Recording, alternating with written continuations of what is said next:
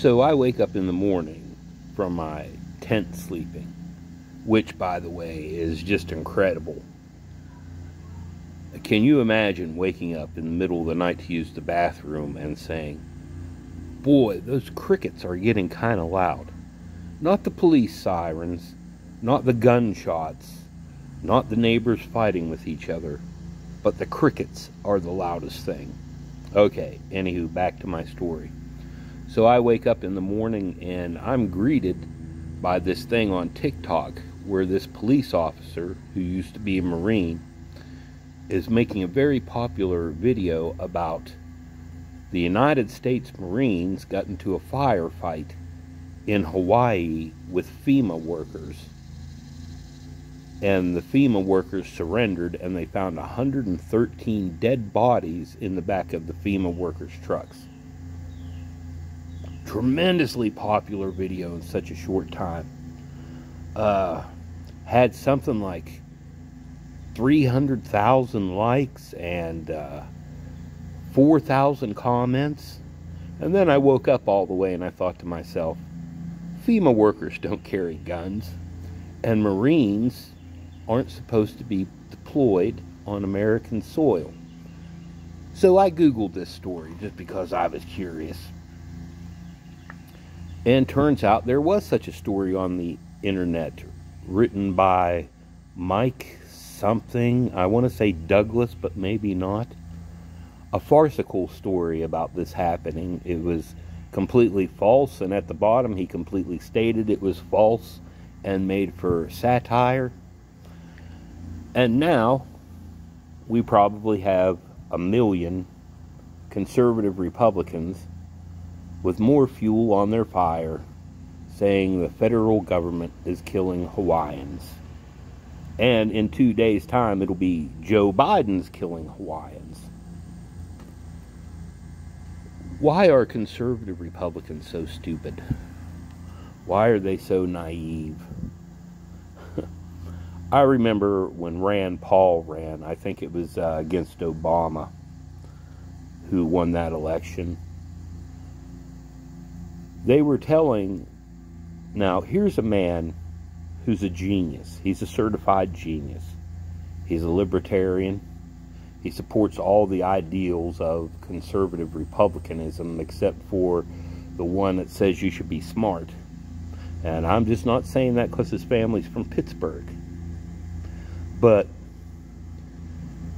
the conservative constabulary told their people, half of them, that he's too smart, he's too nerdy, he's not cool enough to be a president. He won't do well in negotiating international treaties.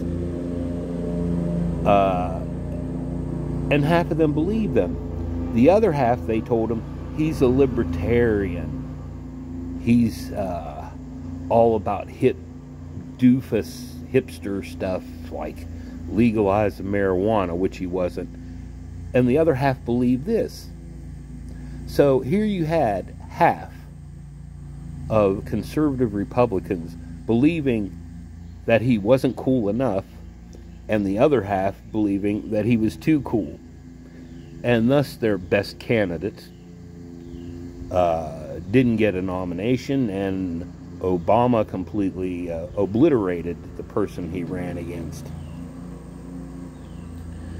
So this goes to the question is, why don't conservatives check their facts?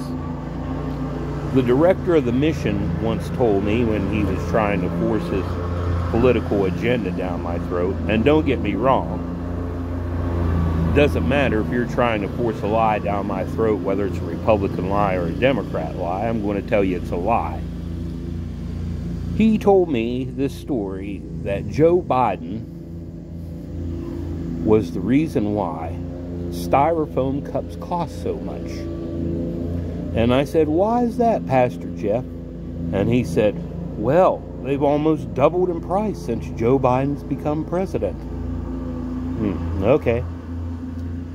It had, in his mind, it had nothing to do with the United States is has what do they call it? A block of exports to China. One of these exports being polystyrene. The United States being the third largest producer of polystyrene, which makes styrofoam cups. The first and second largest producers of polystyrene, Germany and France, have cut production by 300% because of global warming treaties.